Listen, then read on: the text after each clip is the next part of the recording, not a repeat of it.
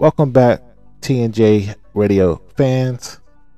For the people who hear for the first time, this is one half of the host, LaRon J.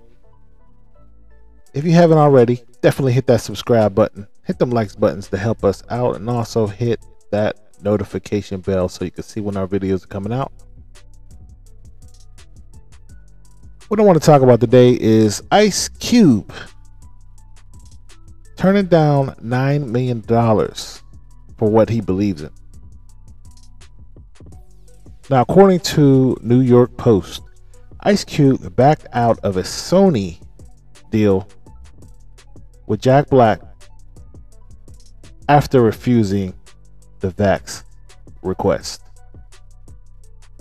Now, entertainer Ice Cube left the cast of pending Sony comedy Oh Hell No, Oh my God, and walked away from a $9 million payout after refusing the COVID-19 shot, according to the Hollywood Reporter.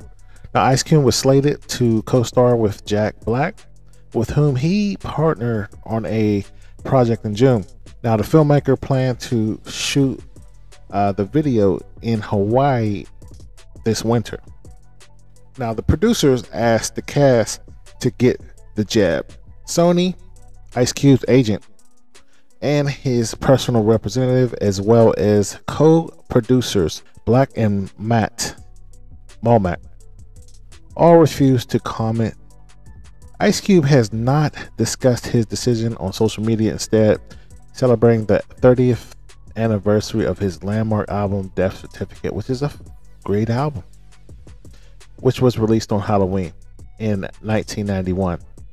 Producers have the option to implement mandatory vaccination policies for cast and crew in Zone A, where cast and crew work in close proximity, on a production by production basis, according to the agreement made in July between studios and actors, the report states. While disputes over vaccinations have become an issue in other Hollywood projects.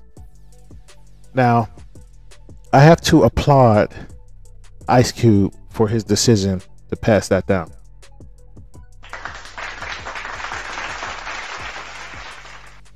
See, it's not about the vax.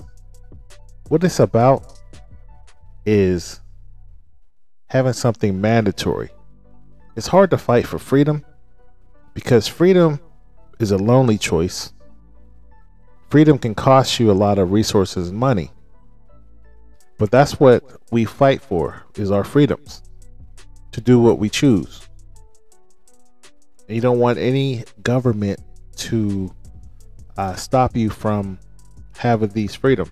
Now, Ice Cube tried to fight for the people. He's always been radical in going against the grain. Back in 1990, he broke up with the group NWA to do his own thing, and his group was upset at him because he decided not to sign the contract, which he realized it was a messed up contract. We should not make things like this mandatory. Tell me what you think about Ice Cube turning down the money, $9 million, for what he believes in. Leave a comment below. If you like what you heard, hit that like button. Also subscribe to the channel, and I'll see you on the next video.